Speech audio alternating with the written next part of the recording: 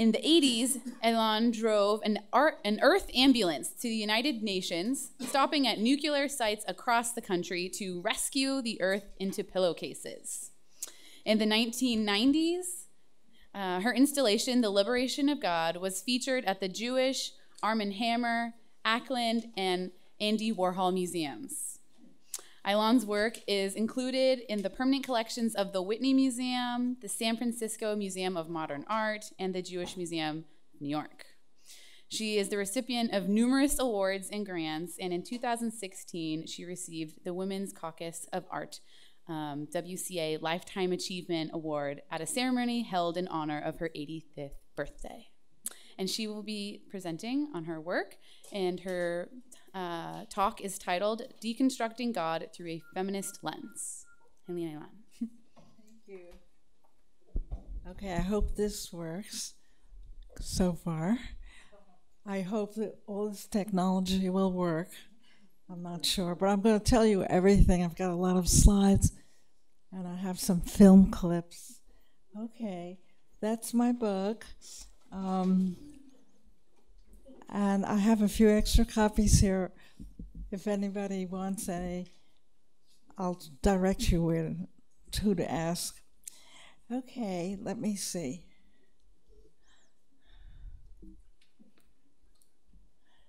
Okay, my beginnings, the family, and my mother is in the middle. You'll see more about her. I'll tell you more about her. This is my father's graduation picture. It hung in my bedroom because I shared my bedroom with my roommate, who was my grandmother, Baba. So I always saw all the men, and something drove me to make a little pink line in between. There's Baba. She is my roommate. All she did all day was daven, pray. In the morning, she would put her fingers into, I don't know if you ever heard about this, Nagelwasser? Anybody? She would dip her fingers into it in order to be able to say the prayer. Modane, thank you for restoring me. That's what I would hear every day of my life.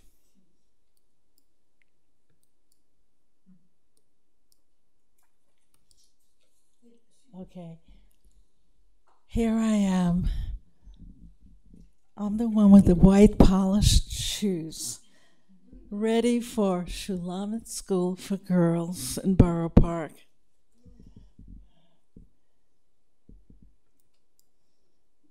However,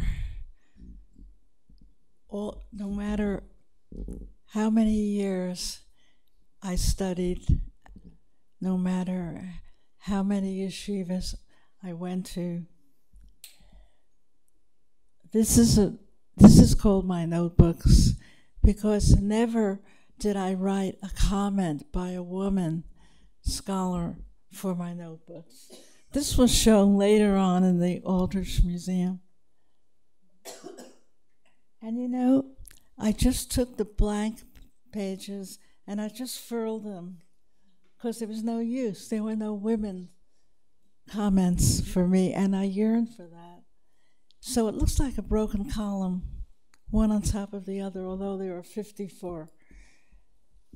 To me, Aleph Bet, it's spelled Av to me. That's what it's spelled, meaning father. So I wrote on the blackboard. I did not want to hear the father's guidance and opinions so much. I wanted to hear the mothers. I wanted to know about their Yirat Shamayim. I wanted to know about their truths. that I could memorize so I could write them in my notebooks. And then here's another piece from the God Project. It's hard to see, but against the scriptures that are highlighted, there's a photograph sort of right behind there of this was my grandmother's. And I thought, I did not know what they knew. And I thought, if they knew what I was doing, what would they say? Would they have taken my cheek in their palm and said, Hindela, mit Turnish, you mustn't? Or would they have said, Geleibt zu Gott, schön Zeit. Thanks be to God, it's about time.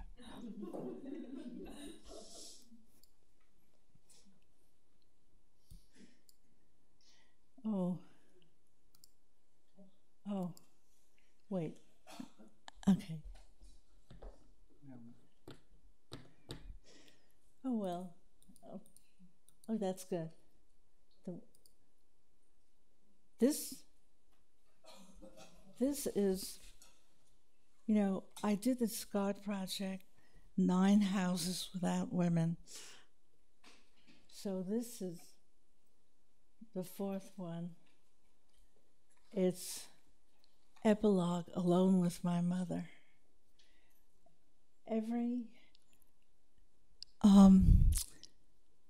I would sit with my mother for Kol Nidre every year when it is said, who shall live and who shall die, who shall rise and who shall fall. And that's the pew. In back of the pew, I have the labels Mrs. MRS, Etta Bodoff Greenfield, my mother's names, and then my phony name, Ms. Helène, MS, Helène Aylon, Greenfield. I put them in, but I had to explain to my mother what this is. She would say, belong, you'll be happier. What do you need this for? But I knew I had to do this. Oh, wait. Am I doing this right, David? Just press. Yeah. Okay. This was shown in Israel at the Matronita show. It's a 24-foot chart, a menstrual chart of all the years of my marriage. And, well, you see it, then you'll see my marriage bed. Yes, in front of it. Projected onto the bed are the months that were clearly designated. And I just wanted to say that it's not a bad thing at all. It's not a bad thing, and not only that, but I don't know if people know that the Torah said only men should bathe. If he touches her impurity, a very vile way of, it just shows the misogyny, even in the way it's worded. So it's my opinion that women decided to do that, because nowhere does it say that women should bathe, only that men should bathe. I sort of am a detective, finding out these things, looking.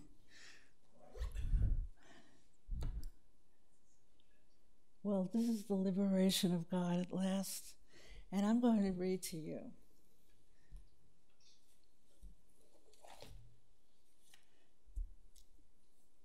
I begin the liberation of God, searching in the 5 books of Moses for the sections where God has been spoken for.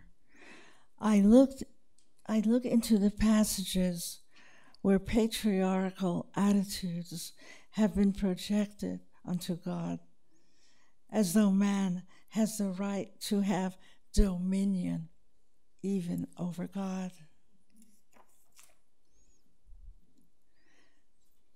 I glue transparent parchment onto each page so that the parchment buckles, making the words cloud up and then clear, while the viewer is inclined to press the page down to read the words as the sound of a parchment crackles.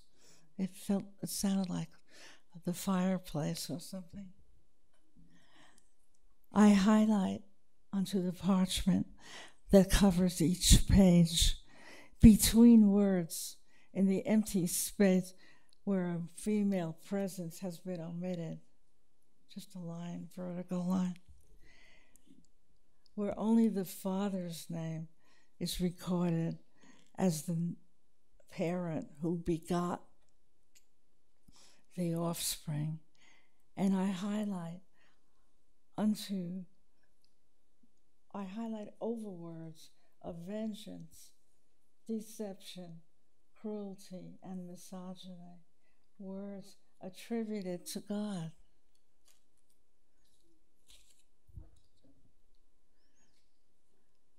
I do not change the text, but merely look at this dilemma.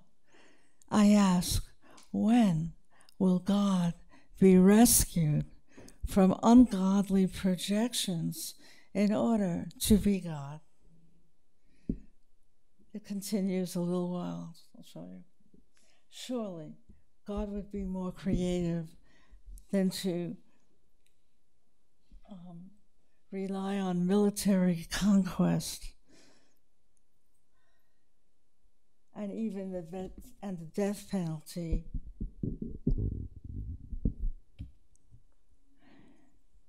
As primal solutions, insisting that mortals carry out these solutions as a sign of obedience.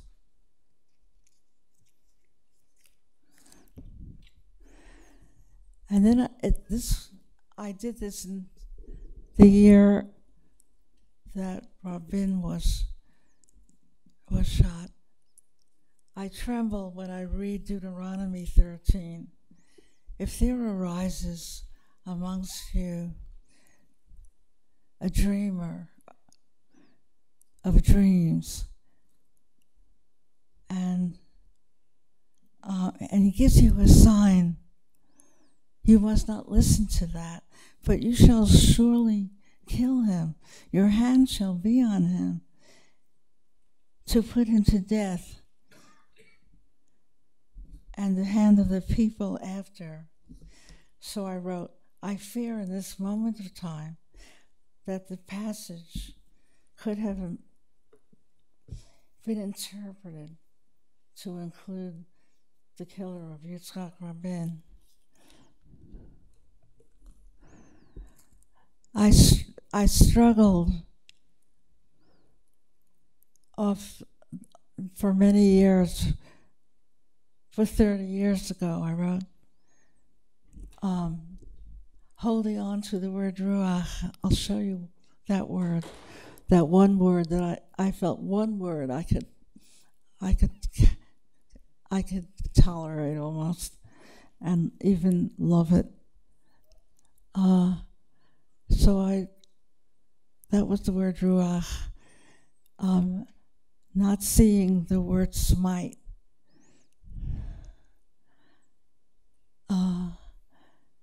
And then for years after that, I thought, okay, being Jewish was knowing the Kabbalah. I looked inward, I looked outward, and doing Tikkun Olam with the earth layer, I came to realize the 5 books of Moses were indeed the 5 books of Moses. And then I let it be known that the liberation of God was my task so long overdue. So there I am highlighting. I'm highlighting it in pink. Now, I kept doing this highlighting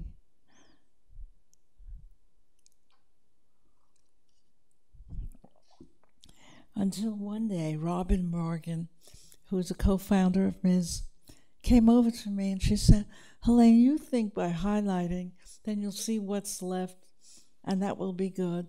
And I said, and she said, it won't be. There's a patriarchal thread that runs through everything. I realized this is true. And that's when I did the book that will not close. I decided, okay, it's a sacred object. I'll see it as a sacred object, but it won't open and it won't close because I don't want to open it to this misogyny, which I'll show you. Oh, this is my Wailing Wall. It's every page. Not like the ones in the books, like the whole volume, but one page at a time.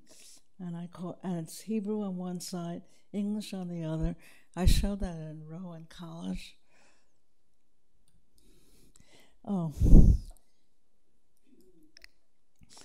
God is skipping.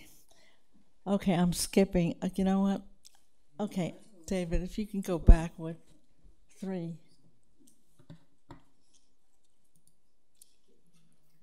No. Okay, that's from my Wailing Wall. And then the next one, I started highlighting with a lens magnifier. Okay, and the next. Okay, I'll talk about this. This is called The Partition is Ready, but the service cannot begin. And guess what the partition is made of? It's from my art supply store, Eichler's in Borough Park. I bought these tzitzis, and that's the mechitza.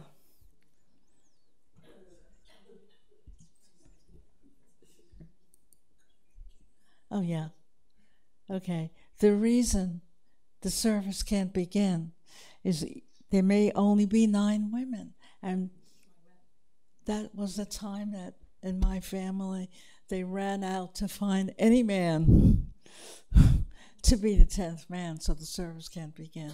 Even if there were 100 women, okay? So I know it's funny.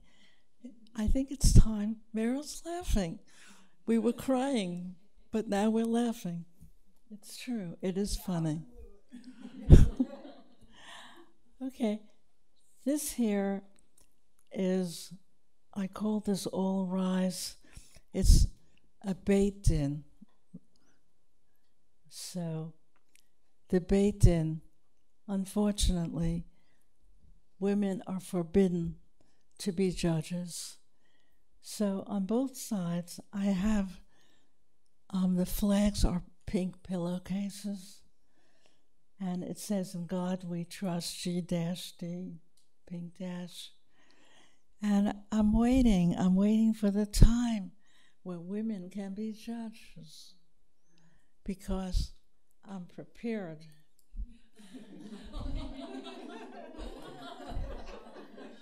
Not only did I go into a clergy place and order these in pink, here's the back of them, but I felt, okay, we're ready. Wait. Oh, and the label, is kadosh, because the piece is called All Rise, and of course we go on our tiptoes 3 times for Naritzcha, that prayer. So that's the label. And that's the French, right? What's this? Oh no, I think this is...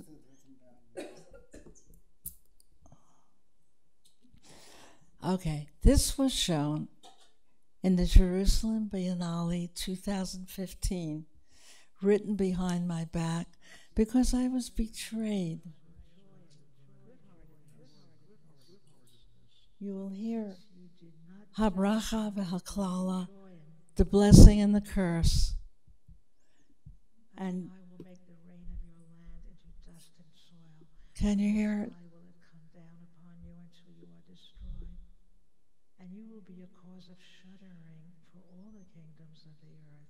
Your corpse will be food for every bird of the sky and for the animals of the earth, with no one to scare them.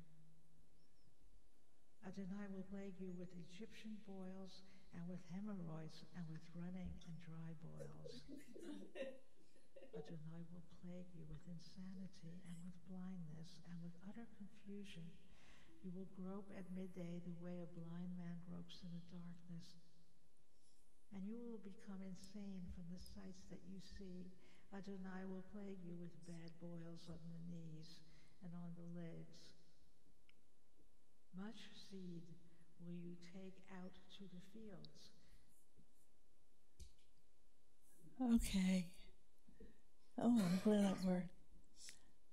So you see, it was written behind my back, literally. And now, this is a long time ago, the very first time that these are the 3 chapels at Kennedy Airport. And you see there's the image of the tabernacles that was Torah. So what I did, I made there was a chapel there, and I just painted the word Ruach over and over again, and the Resh, the Vav, and the Chet, it sort of looks like windows or doorways. I did that, and I also, there I am, half a century ago, painting that word Ruach. And I made the doors, and the doors, I copied that same shape over and over, and you will see that it still remains with me, and how at this year's Jerusalem Biennale 2017, it was used. I'll tell you how it was used now. Oh.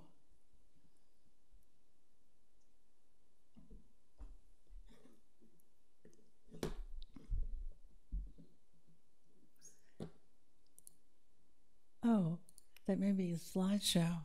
Oh, let me see.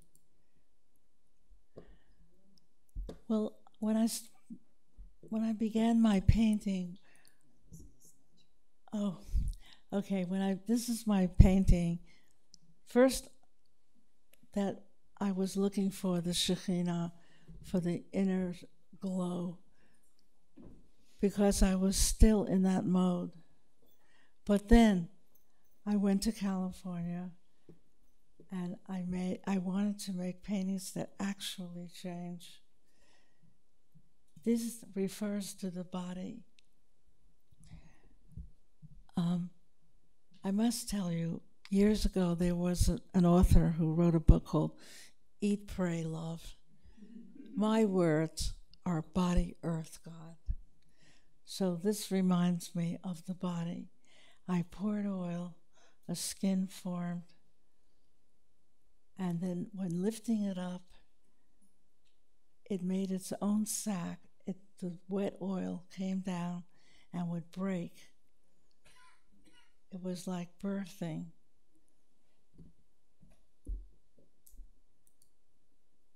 there I am.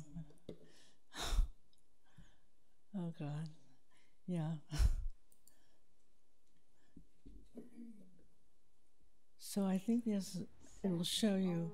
Its own sac until inevitably it will burst. It just bursts.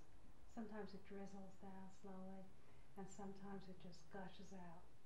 And that's our psychological states. It's our physical states, our psychological states. It's how we feel now with everything that's happening, and that's how I saw it as a metaphor.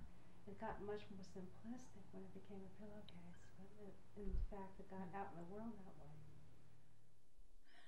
I'm talking about my psychological states, our physical states, but I want to tell you where it really came from. It's a secret. How many of you know the prayer Asher Yatzar? That's the influence. Anyway, the sack was my metaphor. The liquid sack then became the pillowcase, which is like a container too. And then it became earth sacks, stone sacks. Let's see. This is in Israel. I united Arab and Jewish women to gather the stones in 1981 in the first Intifada. And we talked about everything except politics. And it's the first image of peace that I have ever seen, frankly. I actually lured them to the museum in Haifa, saying that they will be on video, they will see video. And I felt, oh well, if that's the way to get towards peace, that's all right. And there they were. There are the sacks, the stone sacks, in Wadi Salib. That's where it was. And then the next thing was earth sacks. So we have liquid sacks, sand sacks, stone sacks, earth sacks. The earth sacks were pillowcases. I made an ambulance. And you know, in Borough Park, there was something called Hatzalah. Did anybody ever hear of that? I would hear in my childhood, I would hear the sirens from Maimonides Hospital passing by swiftly, ambulances. So I felt, I'll make an ambulance. And it got shown in Creative Time Art in the Anchorage. That was 10 years later. They asked for me to bring this because we took the ambulance and we went to 12 SAC bases, Strategic Air Command, SAC. I sort of made it simple. I mean, a little too simple, but I said our SAC is survive and continue. The bad SAC is Strategic Air Command bases. So I could not go back after that because the earth would be contaminated. But in Creative Time urged me to do it anyway. And so, was that another video?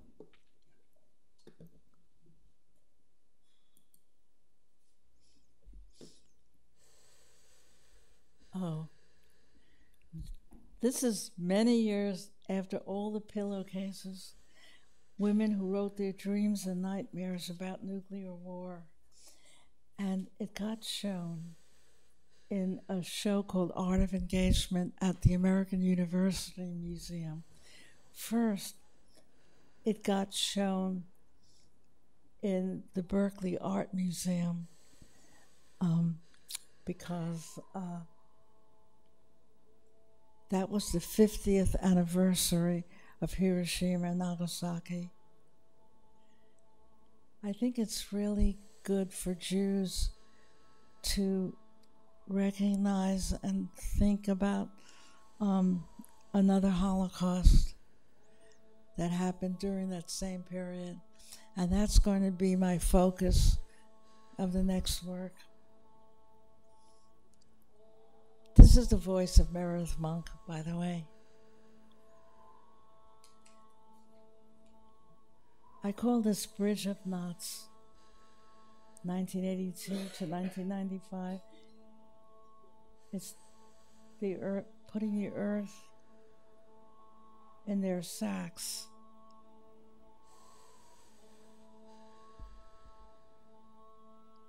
And they wrote their dreams on their sacks. For they feared the sack of the military.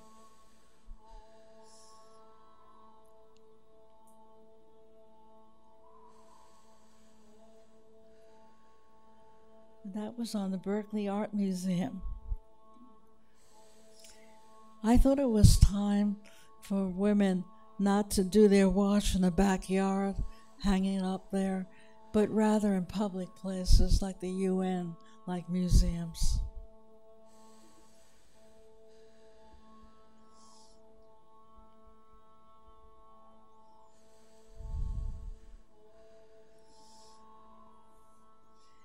There were Soviet pillowcases too there because I went to the Soviet Union to exchange pillowcases with women in Russia at the height of the Cold War.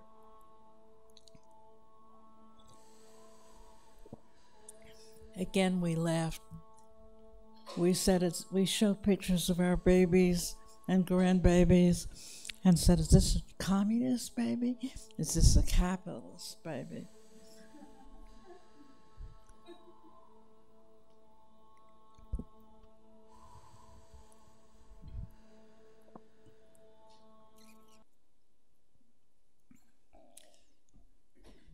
Now, it's okay. I want you to see what happened when the Bridge of Knots was shown years later. What happened, continues. Because what happens is they're dropped like the dreams are falling.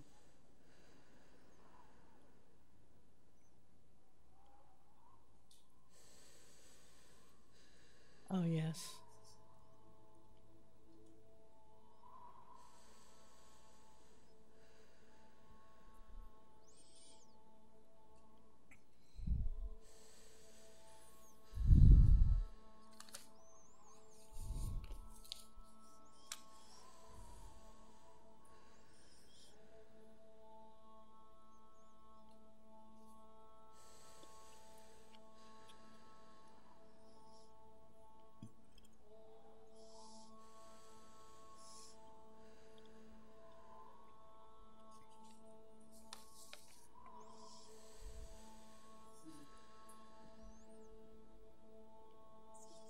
Oh, it's the same one? Oh. It should go further up. I just want you to see how it falls.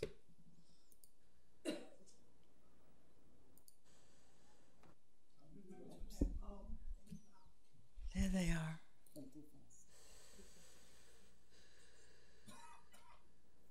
You're pushing it up?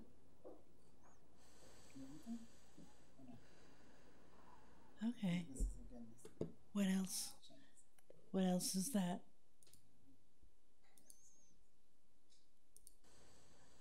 Oh.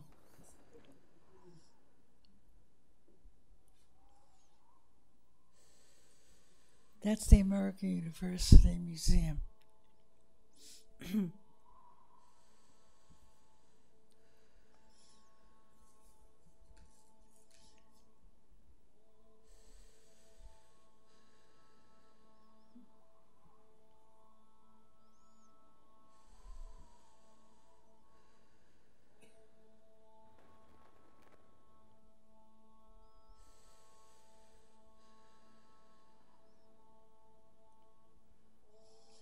I do like to see things dropping and falling.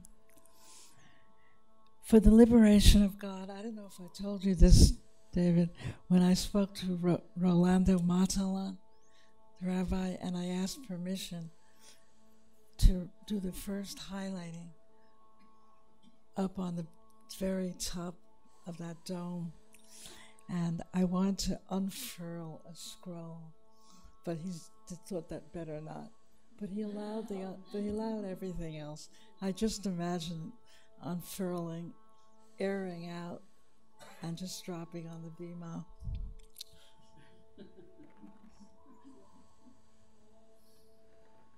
Okay, those are the Japanese pillowcases. Also, what's next?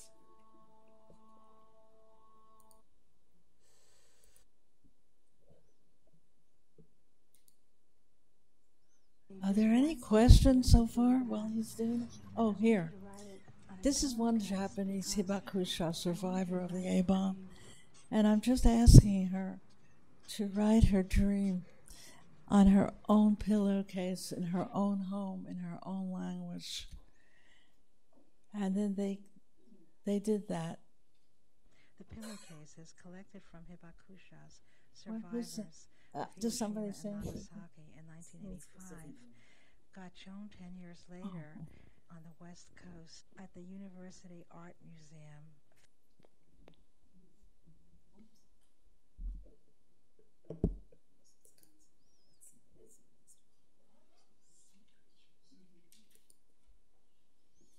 Just write something I could bring back.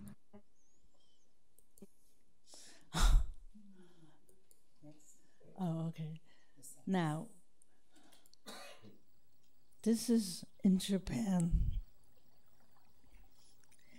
And the two sacks, now they carry seeds. So there are seed sacks en route to Hiroshima and Nagasaki.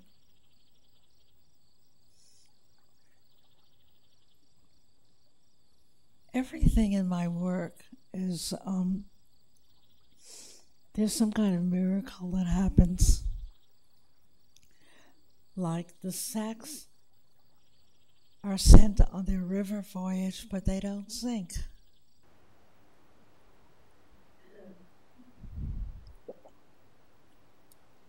I like to think that's a Mo phase, you know, some kind of signal. See? That's one of the sacks. It's joining the other sack. It's like love or something like that.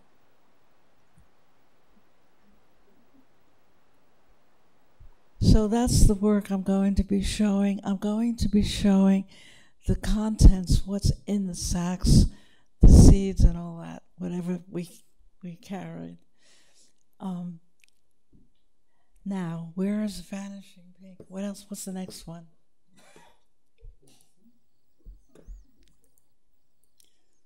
Oh, this is my answer, my PS to the whole God project, 9 Houses Without Women. Because everybody, including Christians and Jews, reveres the 10 Commandments, right? And so I say that there's something very wrong with the second commandment. And that's what I showed at the Jerusalem Biennale. I took pink, but it's vanishing pink. We all know this is bad. First of all, it's written as though it was in the name of God. Thou shalt not have any gods before me, because I am a jealous God. Whoever wrote that? I visit the sins of the fathers onto the children, to the 3rd and 4th generation. Now, that's the second commandment. So I'm doing it in pink, but I'm saying the pink is vanishing because we don't know what to do about that. I mean, we have to talk about that. Somebody has to come up with an idea of what to do. Vanishing pink. It's okay to highlight, but when it vanishes, where's the highlighting? Is this the last thing, David, I have? If so, if this is the last, then I'm ready for questions or anything. If anybody has any comment or question. Oh, thanks to Leslie Tonkano of the Tonkano Gallery, because finally, I have the gallery of my dreams.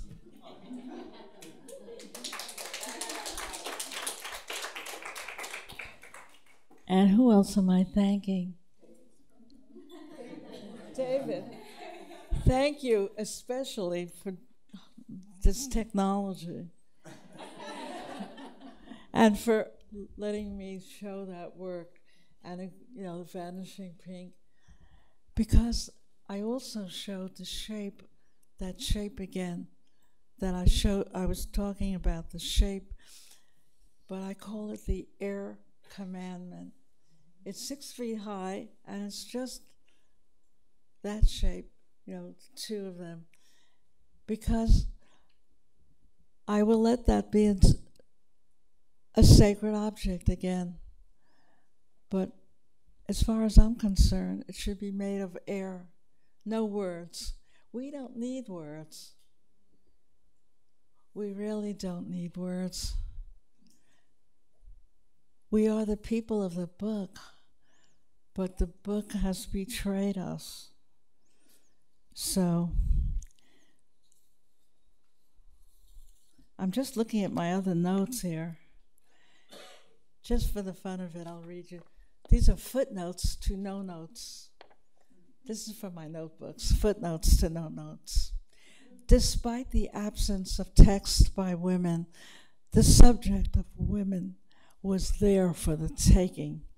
The Betula, the virgin, the Garusha, the divorcee, the Almana, the widow, the Zona, the harlot, defined by hymens, intact or punctured. I wrote that on one of the blackboards. And I said I did not want to learn the Father's teachings about the female. He deemed the keva, which also means whole, H-O-L-E, filling pages in my notebooks. I wanted the mother's teachings for what they could discern from their place behind the mount.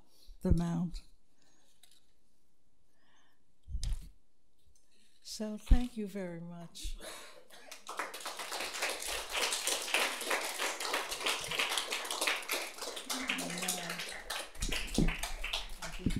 Thanks, Aylon, for a wonderful. Are there any questions? Are there any questions? Comments? Yes. Hi. In your memoir, you describe God as psychopathic and scary. I was wondering if you think that it's that depiction of God that has been forwarded by, male religious leaders, or if that's really a characteristic of God that you've experienced. I guess what I'm asking is, to what extent is God experienced through the male lens, and to what extent do you experience God differently? I think that I'm very clear that God did not write this. If I thought that God would have written this, I would have just walked away from Judaism. But that's the excitement of feminist Judaism. The excitement is to dig deeply, dig into our history, find clues, because somebody, not God, wrote those words. And women have been spoken for so many years that now we have a voice. And so It wasn't God who wrote that. It wasn't. It was the Torah. It was not God. It was some author. I don't know who it was. If any of you know more, tell me. Yes. I want to say that you were very diplomatic in the way you just handled that, because in a book I did about 12 years ago, American Artist, Jewish Images, I did a chapter on you, and the operative verb was Moses hijacked the Bible. I said that?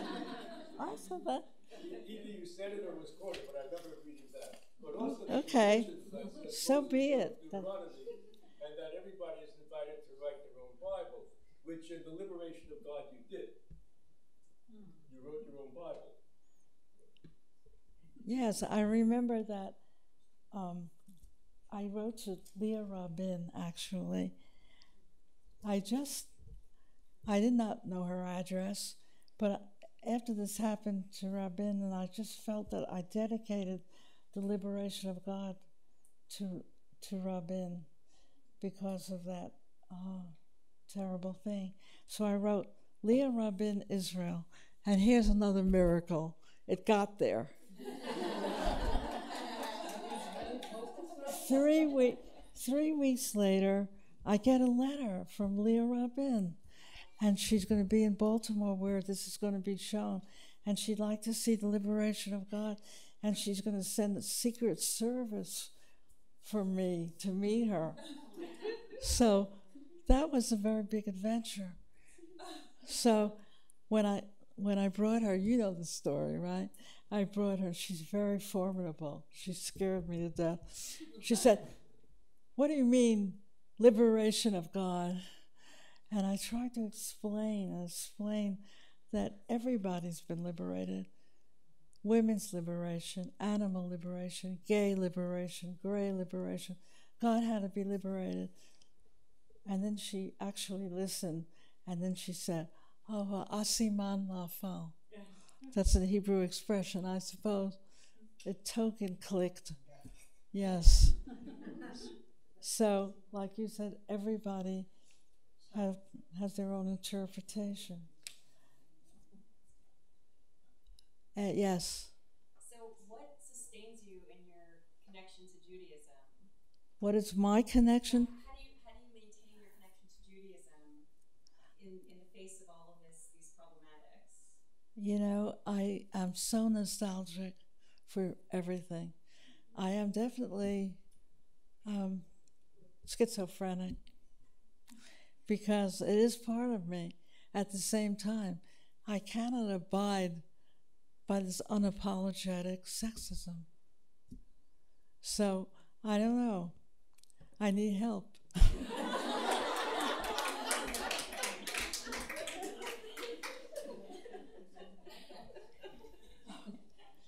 Anybody? Any other comments or confessions? Yes, all the way in the back. I'm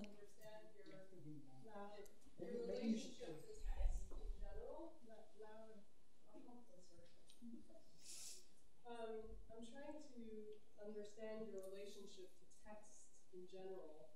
You know, you said at the end that we don't need it, but even when you're erasing it, it's still there. It's like I see it very strongly in your work, even on the pillowcases, having other people write on the pillowcases. Can you tell me that in your words? Your relationship to texts. To text. Yeah. Yeah. Can you say something? My relationship to the text? Well, I can't. Like I said, I cannot be. I don't think it's the truth. I know there is a creator. I do know that.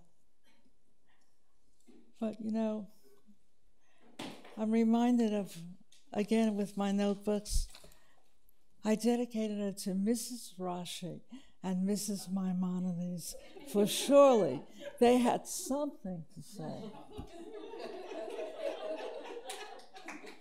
Yes, I showed that first at the Hadassah Brandeis Institute, and with Shulamith Reinhardt, and she understood it, and we did it together.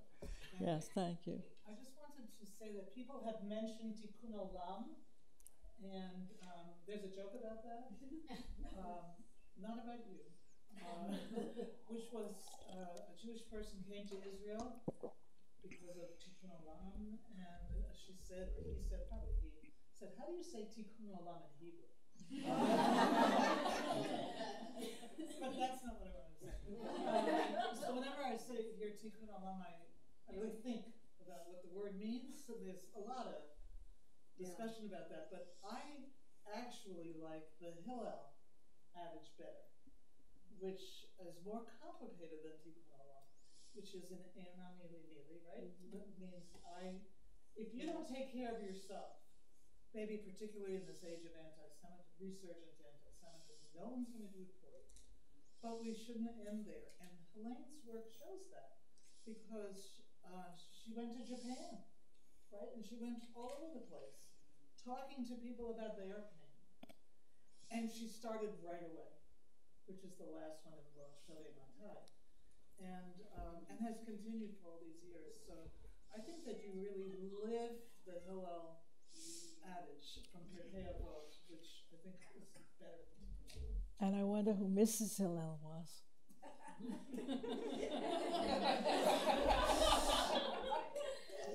She probably made it up, right? Okay, thank you. I have to get onto my... Thanks, Helene.